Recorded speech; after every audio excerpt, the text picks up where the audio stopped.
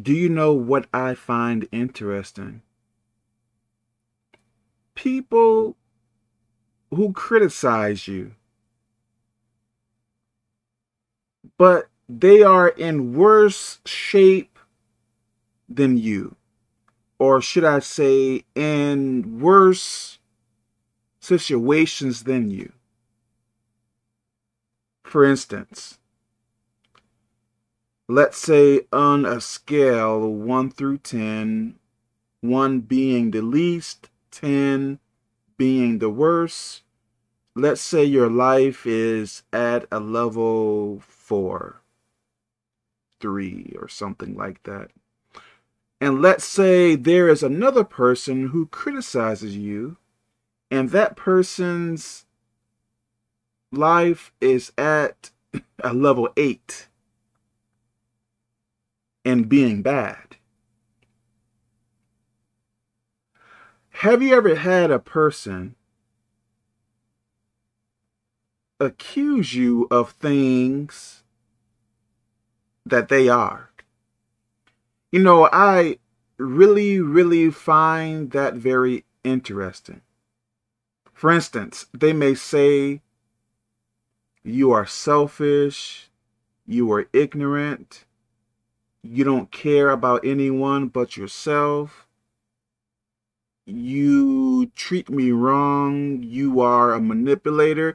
And you may think to yourself, is that really true? And then you may begin thinking, wait a minute, what that person is accusing me of, that is them. That is how they are. As if they are projecting the way they are upon you. As if not so much they are looking in a mirror. I guess I would say they may look in a mirror, but place you in front of them. If that makes any sense, maybe not. Projecting the way they are to you.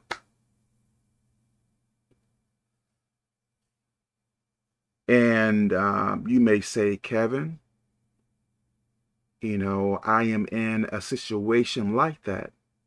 And you may ask me, Kevin, why are there people who do that to me?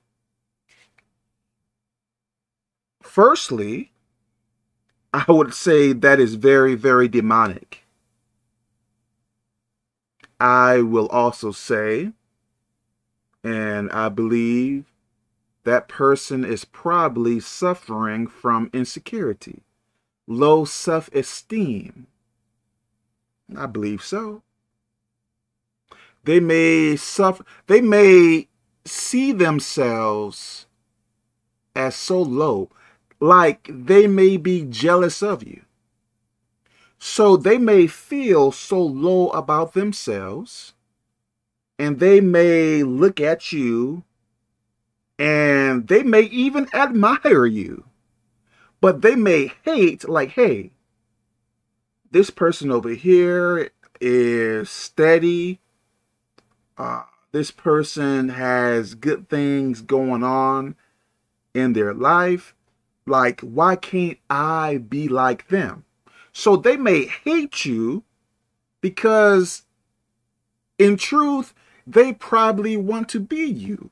So they are so insecure that they feel the need, I guess, to tear you down with words, or may try to sabotage your life because of their insecurities. They may compare themselves to you and know that they are lacking so much. Insecurity. I believe a lot of it is insecurity. So if you argue back with a person like that, that is purposely trying to press your buttons and get a response out of you. If you argue back, you are pretty much, I believe you are pretty much doing what they want you to do. Hey, I don't feel good about myself, so let me torment this other person so my self-esteem can, how can I say this? Let me torment this person so I can try to feel better about myself. I believe the word for it is validation. So by you arguing back with that person, by you fighting and fussing with that person, it's like they may get like validation from it. They may feel like, hey, I got someone that I look up to, that I am jealous of. I got that person to argue with me. So if that person spends the time to argue with me, then that means I am worth something. And you may be very shocked about this. Some people are very, very mentally ill. You know, some people have been abused in the past. Some people have been neglected. Some people, excuse me, some people don't know how to cope with past emotional pain. So they may cope with it in the wrong way. I probably should say some people don't know how to cope well with emotional pain, so they may cope with it in bad ways, in very bad ways. So by you, I'm trying to tell you, some people may start, and you may think I am lying. I don't believe I am. Some people may start chaos with you because of insecurity. They may think inside of their mind, hey, I think they may not say it to you, but inside of their mind, they may think that you think you are better than them. They may think that you think that, they may think that you are looking down upon them. They may think that, you see them as trash. And your mind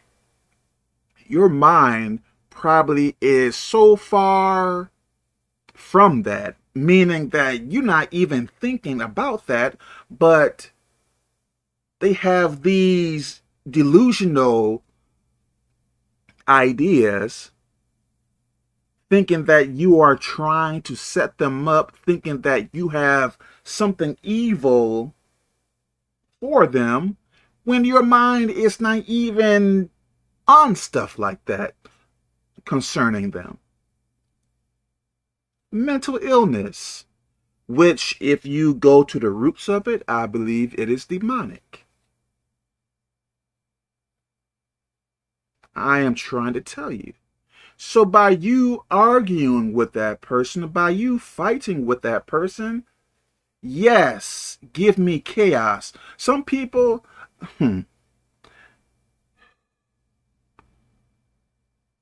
as children, some people experience chaos in the home. They probably, like their fathers and mothers and their father, mother, or whoever, they are probably used to being cussed at and beaten up and abused. So once they grow up to be an adult, they may know it is wrong, but if you are used to that type of lifestyle, how can you, I think it will be very difficult to change from that. Some people know chaos. Maybe they don't know too much from it, if that makes any sense. Stop fighting with people. By you fighting, I would even say this. I think some people, I don't want to say draw energy, but I think some people like negativity. As if they are like a spiritual vampire. I really hope this is making sense. To where the more negativity they can cause and get you to react, like the more they, as if it gives them strength. I know this is sick, but it is demonic. So by you cussing back at that person, by you fussing and getting angry and getting so upset and irritated, like they may enjoy it, like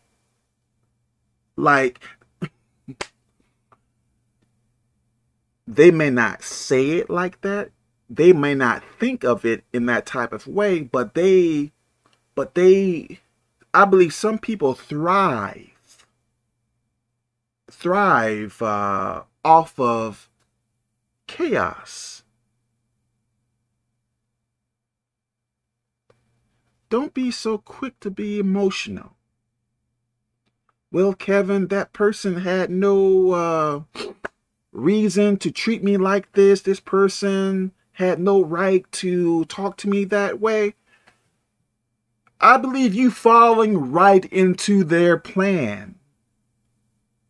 I believe you falling for it. And you may say, well, I think the person is evil and wicked, and that may be the case. But if you go behind that, if you dig a little bit deeper, I believe you will find a demon or demons motivating that person to behave in the way they do. Some people may not know the reason why they behave the way they behave. I hope this is making sense. There are a lot of insecure people out there. There are a lot of people who are coping with emotional pain in a bad way. Some of them may be like, hey, I suffered back in the past and I don't want to get hurt anymore. So let me hurt people before they can hurt me. I am telling you. And by them hurting people, that will probably make some people to stay away from them. So they may get hurt more by being rejected by people. So they are in this circular roller coaster, just repeating the same things over and over and over again. Stop reacting. Close your mouth. Yes, that person did you wrong, but, find something else to do. Leave that person alone if you have to. I really hope this makes sense. If you see a person projecting on you, you are so rude, you are so mean, I ain't gonna take it no more. And you may think to yourself, like, what is this person talking about? Like, what is really on that person's mind? Like, is this person in a delusional world? It is demonic. I am trying to tell you, it is demonic. You may call that person mental. You may call that person delusional. You may say that person needs therapy and pills and all. It is demonic. And you fighting back, there are some immature people out there, which I am not saying we are always going to do everything right, but I believe there are some immature people out there that may say, Kevin, I hear what you are saying, but I am going to fight back. Ignorance. Will we make mistakes? Yes. But having a mindset that, Kevin, I think what you are saying is true, but I am going to fight back anyway, that is ignorance. That is ignorance. So if a demon is influencing a person to treat you wrong, what you are saying to me, you going to fight against the person anyway, even though it is a demon or demons influencing that person. So you believe in your natural reaction is going to get that person to stop.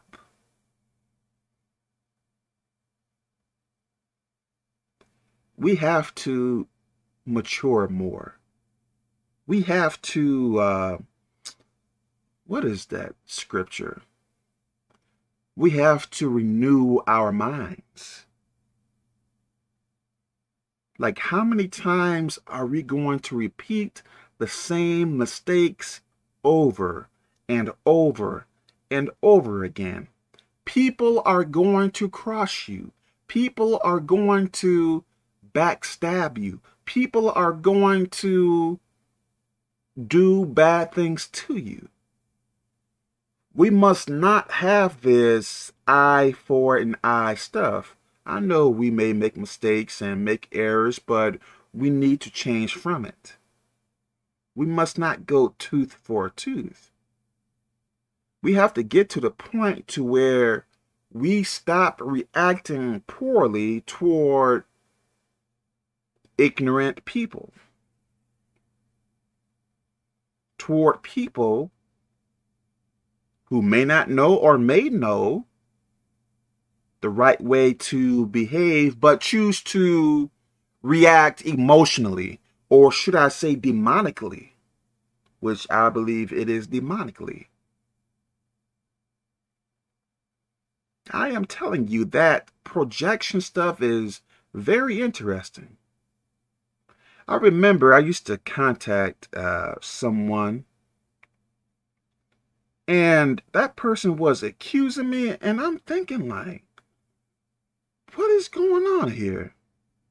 And I got to the point to where, I would not, say like, hey, you shouldn't, text me this and blah, blah, blah, because I believe that person was doing it to get a reaction out of me. And once that person saw that I wasn't going to react, this person would do it over and over again. And there was a time to where that person told me, sorry, Kevin, I have this issue, blah, blah, blah, blah, blah. And maybe the next day or maybe some hours after that, I believe it happened again. Some people are dealing with huge problems, very big problems. And we must be mature enough in Christ to not fall into sin because of someone who chooses to mistreat us. For instance, I am going through something right now, and I am telling you, I believe demons almost every day places thoughts in my mind, things concerning that person. And I know if I were to really, really, really focus on those thoughts day in and day out, I would probably hate that person. I would probably go back to sin. But I try very hard to push away those thoughts. Much of the time, I believe I pray against those thoughts. We are in a spiritual war. So if you believe you can live for Jesus Christ and not get attacked, you are dreaming. You are in a fantasy. If you are going to live for Christ, you will be attacked. You will. Just a matter of time. You are probably going through something now. So let me stop here, though. May God bless us.